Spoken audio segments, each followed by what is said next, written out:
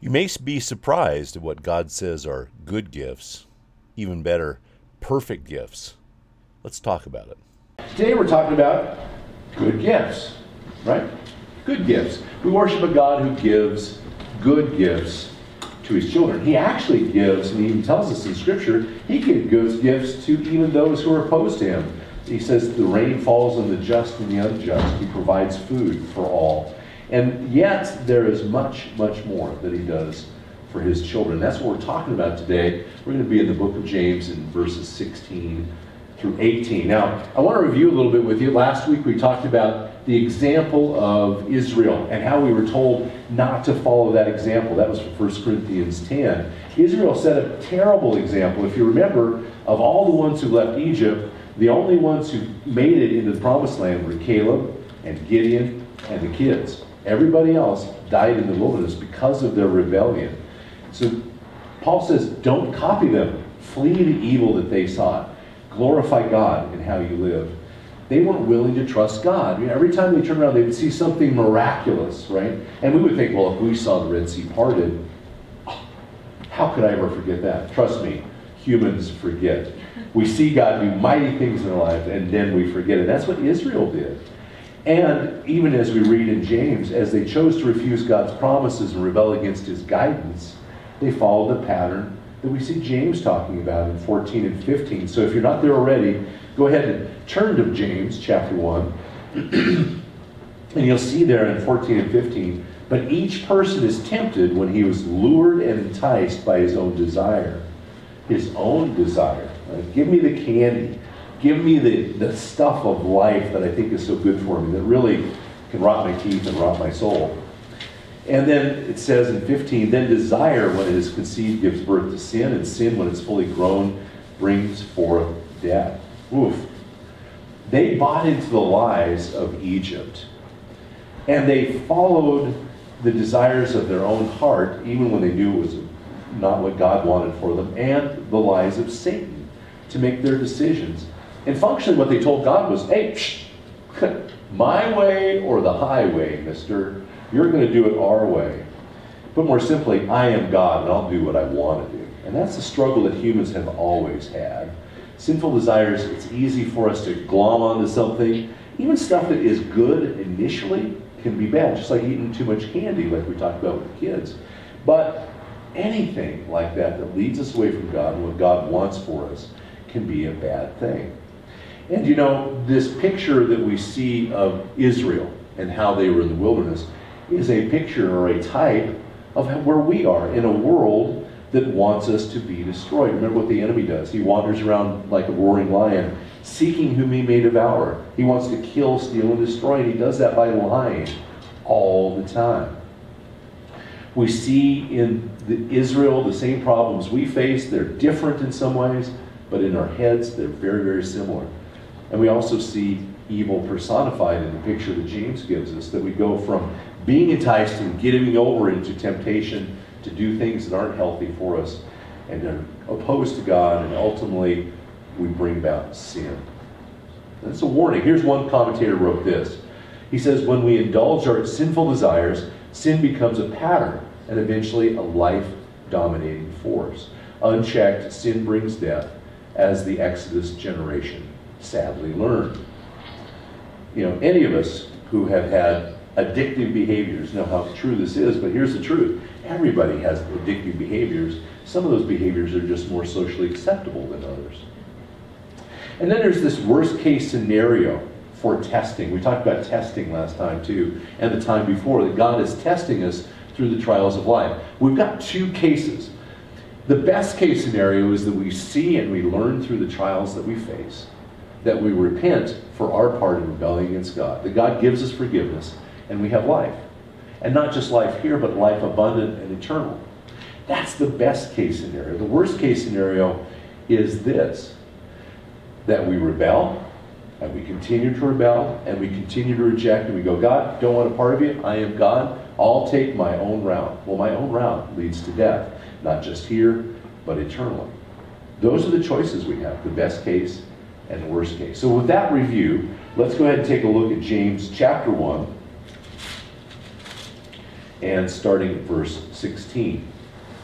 Do not be deceived, my brothers. Every good gift and every perfect gift is from above, coming down from the Father of lights, with whom there is no variation or shadow due to change. Of his own will he brought us forth by the word of truth, that we should be a kind of first fruits of his creation, or of his creatures. So when James says every good and perfect gift is from above, what's interesting here is he's using two different terms. Again, every time I read the Bible, I learn something new. James is probably a book I've read more than any other book in the Bible, and I never paid attention to this before. These words here, the different gifts, are very different. Every good gift in this context is a physical gift. And when it says every perfect gift, you could actually read every perfected gift. It's talking about things that come over time and that take effort, typically. It takes refining, it takes aging, like maturity, learning wisdom, going through the trials of life is actually a process of maturation that has its own gift. And we read about that in Proverbs and elsewhere. And like the gifts we showed the kids, sure, the candy is fun for a moment. It's got more negative than positive consequences. The batteries or the toothbrush should be nice.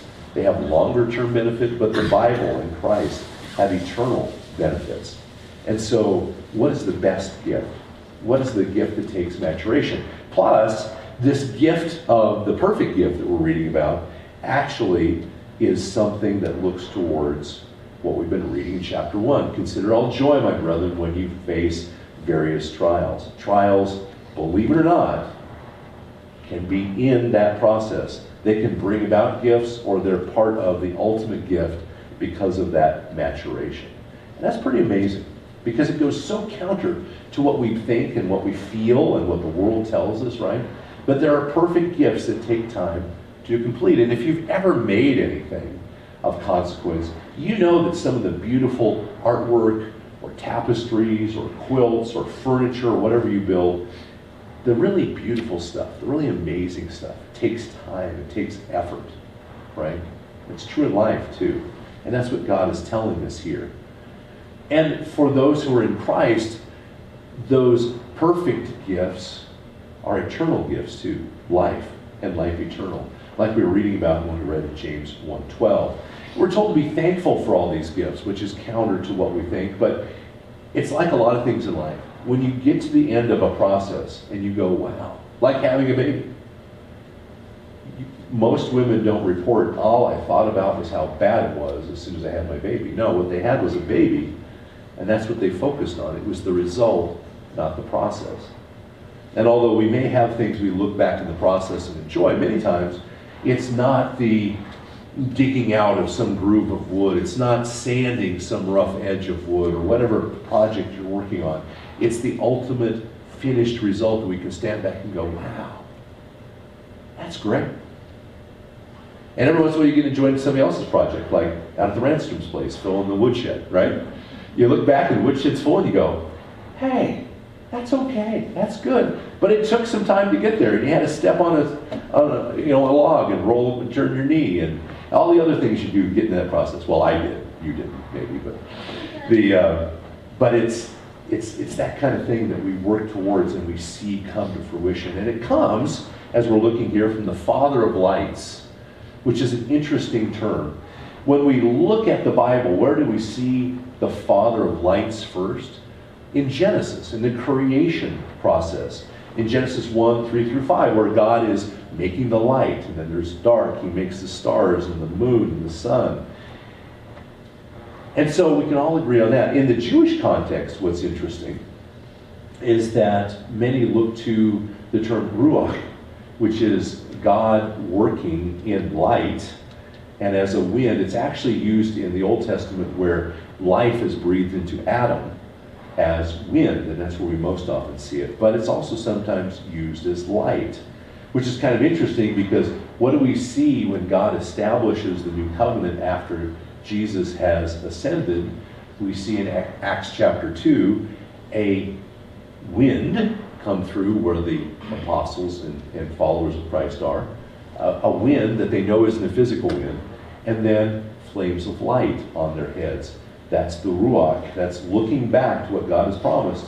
As he does so often throughout Scripture, he is at work. And then they sometimes point to God's presence with us too. The Shekinah glory was something that covered Moses' face after he had an encounter with God, or the Shekinah, which is a root word for that, which was around the Ark of the Covenant, the power and presence of God.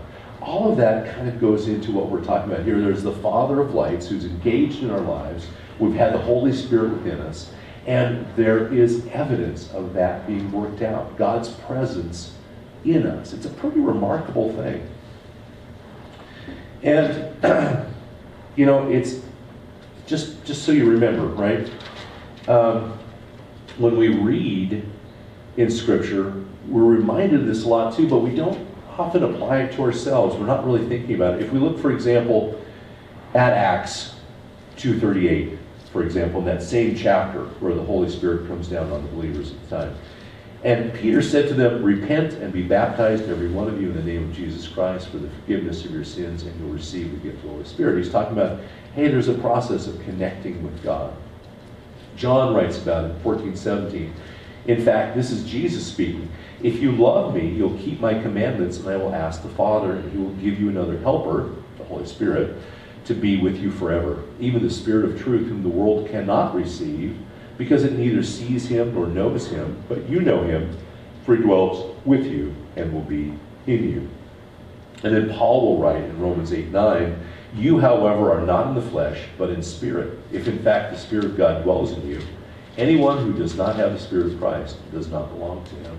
That seal that we talked about in the song earlier, we are sealed in Christ.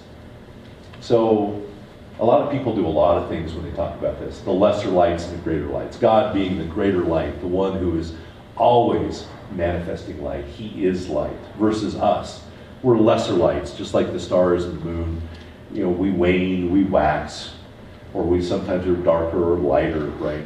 We could get into a lot of that. But really, the point is that God is our Father from above. He makes the lights. He makes life. He does all of this, and he gives gifts to us, physical, immediate gifts, as well as long-term, permanent gifts. But like gifts, you don't always have to accept a gift. You can reject God's gifts. And so we'll talk about some of that as we go along too. But even trials can be good gifts. So there's that free will versus God's will, right? We have a choice. God's will for us is that we know him, that we know his love, that we follow him, that we grow in him. But he says, you know what? I don't want robots. You can make a choice. You can choose what you want to do. And for some, many perhaps, that is, look, I'm going to do it my own way. I'm going to do my own thing. You know, when we're busy being our own God, the temptations or the trials of life that we read about earlier are seen as just obstacles to us getting what we want. But the trials of life when we're in Christ, when we are looking at the lens that God has provided, are actually opportunities to grow in God. It sounds strange to our worldly head, but it's true. One writer wrote this: "Tests stand among God's gifts, not his curses. But if our sinfulness leads us to fail life's tests, how can we escape our failures?" There's an answer to that in 17 and 18. We'll read that again. "Every good gift and every perfect gift is from above, coming down from the Father of lights, with whom there is no variation or shadow due to change." God doesn't change. He is the same yesterday, today, and forever. And we have hope in him because of that. Verse 18, Of his own will he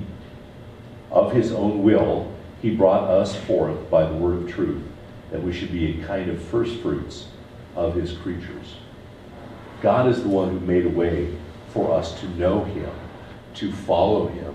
And in that he provided an escape. That's Jesus, accepting Christ as Savior. And that's all part of God's generosity. You know, God gives the just and the unjust morning and night. Opportunity to sleep and opportunity to be awake. Food and all those kind of basic things. But he gives so much more to those who are his. There are always impressive gifts out there that he offers. And the thing is, God isn't telling us that you've got to work harder, faster, better, be more beautiful, be smarter. What he's saying is, trust in me. Rely on me. I know you're weak, but I love you anyway. I know you'll fail, but I love you anyway. It's okay. You're growing. And when you accept Christ as Savior, that Holy Spirit in you transforms you, right? If you're a true believer, where there's life, there's hope. As a follower of Christ, God offers forgiveness of sin made possible because of Jesus' sacrifice. And James reminds us of this in chapter 2, which we haven't gotten to yet, 2:13. He says, mercy triumphs over judgment. God is merciful and he's gracious. He forgives us when we ask for forgiveness. And he also looks at our condition and provides ways for us to escape. Now, what about unbelievers? Because that's a question too. Because that's that difference between free will. Are we following God's leading and accepting Christ as Savior? Are we rejecting God's leading and going, no, I'm going to do my own thing? Well, there's plenty of opportunity for those who are going through trials, who have rejected God, to end up flat on their backs, looking up. And that's a great time to go, wow, my plans didn't work. I'm not a great God. But wait, oh, hey, there you are. You know, just like the atheist I mentioned last week who said, when I prayed as a child for God to save my mother and she died, I hated God then and I hate him still. Now, this is an atheist who said God doesn't exist, right? We have these issues that we've got to work through. All of us have been there to some degree. But we can be born again by accepting Christ, whether we do it through a more direct and quicker route or whether we take the route of rejecting, and being basically beat down by our own plans. We can see the new creation, 2 Corinthians 5:17. Talking about the transformation into a new creation of those who are in Christ Jesus. And then we can also, it's made possible because of the Holy Spirit working in us, like we read about in Titus 3:5.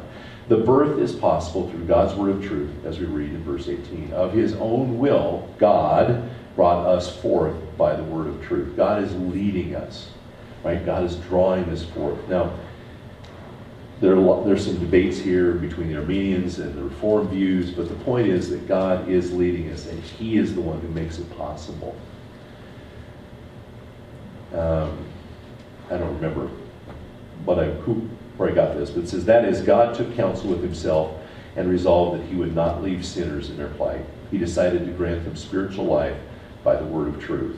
This rebirth keeps sin from giving birth to death, and it makes God's children the first fruits of his creation, as we read about in verse 19, which we'll talk about next week. But there's some other things about God's generosity too, about living it out.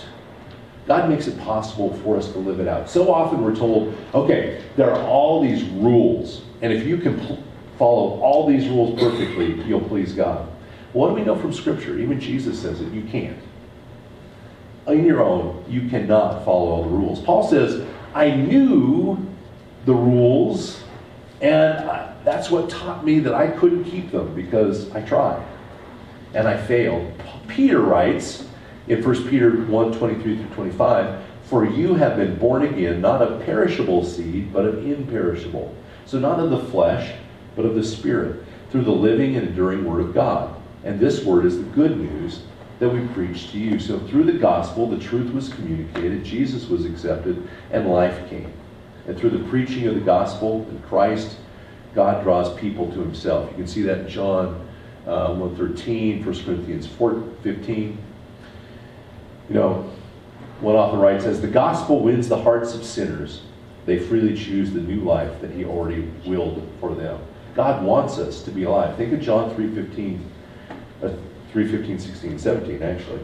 Because our life rests on God's unchanging goodness, not on our own changeable choices, that life is secure in Christ. This is a great gift. This is an eternal gift. That's in that second category of gifts that come over time. His love and his care for us are serious. He's willing to pay prices. They're astronomical. We don't want to send our kids to die for somebody else, but he did. He's bringing good out of our lives even when there's only been a train wreck. Even though it seems impossible, God has worked.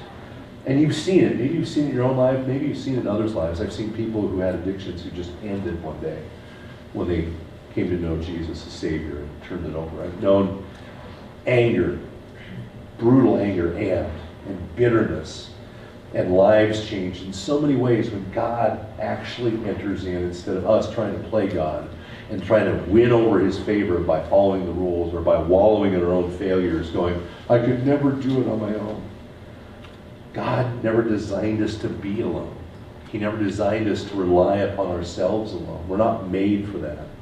We don't have the capacity for that, no matter how delusional we may be. It's still not true. We have responsibility, yes.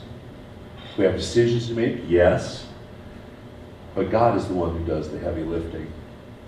You know, God cares always. There will be a time of judgment.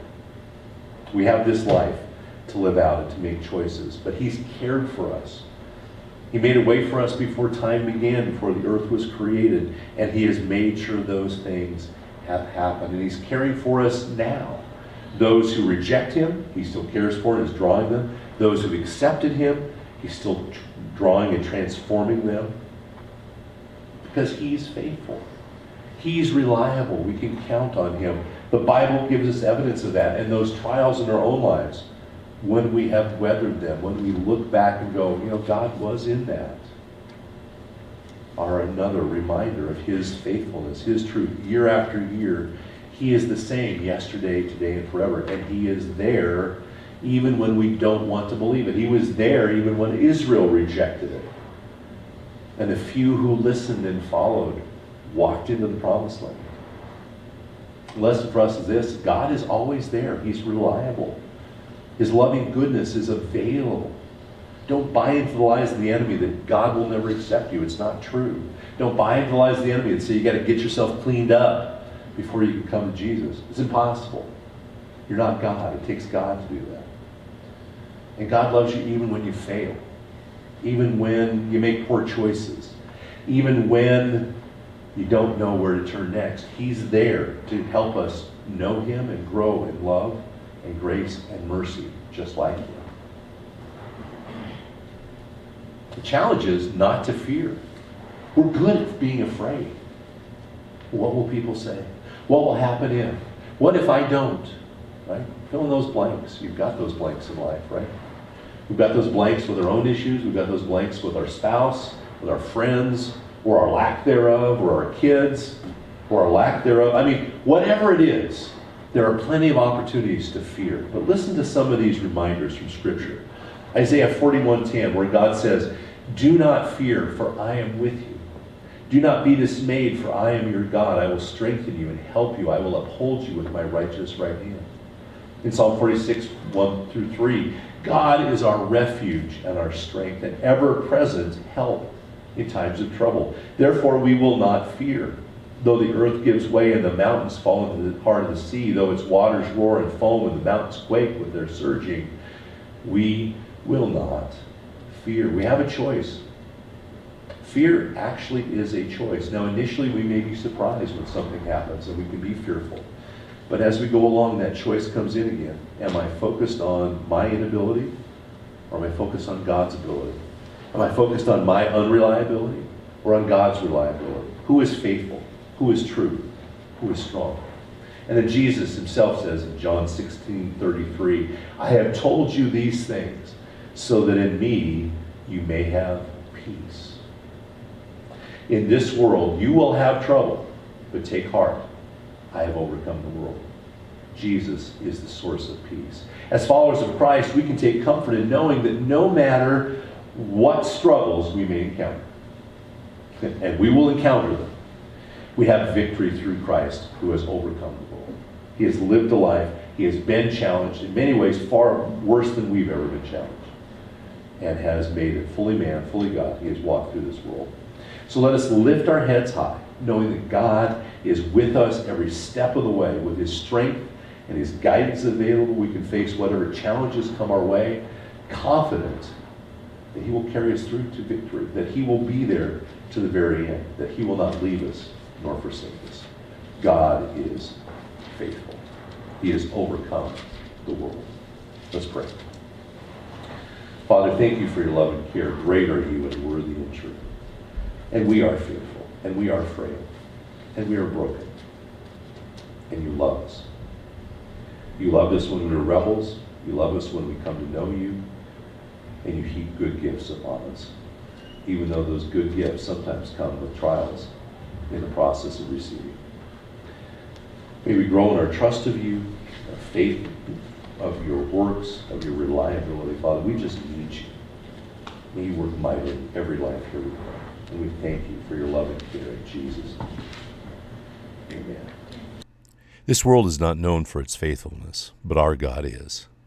It can make all the difference in hope, in health, in healing, and in a future that matters. If you have questions, comments, concerns, prayer requests, reach out to us. We'd love to hear from you. In the meantime, we're praying for you. Will you pray for us? God bless you.